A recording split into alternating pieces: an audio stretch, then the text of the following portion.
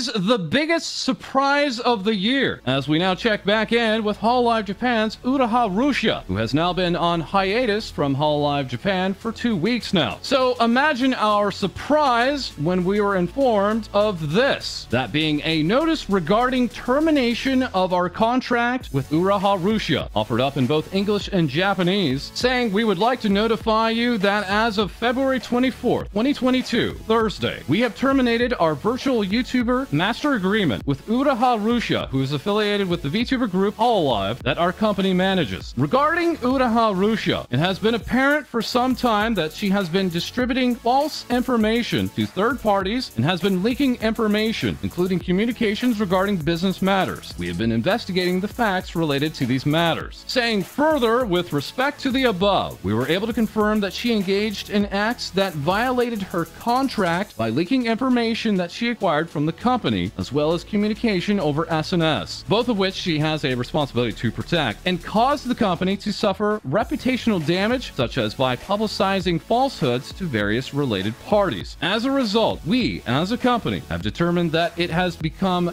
difficult to continue managing and supporting her, and have elected to make this decision. To all our fans and any related parties, we deeply appreciate all of the great support you have provided throughout the activities that Uruha Rushia has engaged in over a period of 2 years and 7 months since her debut as part of the third generation of Hololive. We deeply apologize from the bottom of our hearts that we have ended up in a position to have to report this news to you. Regarding any refunds related to Uruha Rushia birthday merchandise, for which we have accepted orders, we will notify you of the details in the respective sales websites and such going forward. We appreciate your patience. Also, we will be shutting down this talent's YouTube channel and membership as of around the end of March. Please understand that we are taking this matter very seriously. We intend to put further efforts into instructing the talents that are affiliated with us on compliance matters so that similar incidents do not happen again in the future. We hope you will continue supporting and enjoying our company as well as the talents that are affiliated with us. Thank you very much. February 24th, 2022, Thursday of our corporation. This now echoing back to the February 14th notice that we received from Cover, which had at the time also mentioned this. We are currently discussing internally on how to respond to the series of incidents involving the talent Uruha Rushia, as there has been an outburst of misleading information to third parties, as well as a leakage of information, including those of fellow business correspondents. Once again, this talent had been on hiatus for 2 weeks now, after a message from a friend had appeared on her stream, and then speculation arose that the two were in a relationship. Now, however, Cover has taken another stance, indicating it was not the relationship that led to the termination, but instead the leaking of information. Once again, Rushia's YouTube channel with 1.59 million YouTube subscribers is set to be deleted at the end of March, and we could potentially expect the Twitter account to follow. This is very much in contrast, of course, to the Kiryu Koko graduation from last year, which led to a spectacular graduation stream that was watched by nearly 500,000 viewers, and is still standing with all of the content still intact. So at this time, we will now be taking a look at the talent and individual behind Uruha Rushia, as their Twitter account from December 2010 is still active and tweeting out 2 days ago, "I'm really sorry for worrying you all. I've been through a lot and I'm exhausted both mentally and physically. I can't think straight even now. My mind is torn up, but I wanted to tell you all how sorry I am, but I couldn't. I'm really sorry. I'm not sure what to say, but I'm sure you'll understand." This message coming 2 days before the information about this termination was made public, with the individual now just an hour ago tweeting out, "I love you all. I want to play a lot all the time." Having now also opened up a brand new YouTube channel 2 days ago, even creating a small 12-second test video that is simply a black screen with no audio, and is gaining tens of thousands of new subscribers by the moment. So what is this all about, the leaking of information that led to the termination? At this time, we are only aware of one instance of information being leaked from Uruha Rushia to another third-party individual, that being Kore, the owner of the KoreTube channel with 1.65 million subscribers. subscribers, and who has been a friend of Uruha Rushia even before they were a part of Hololive, as both Mafu and Rushia were sharing information with this individual as the incident was unraveling, and Uruha Rushia was trying to prove that they indeed were not in a relationship and were not living together, sharing with Kore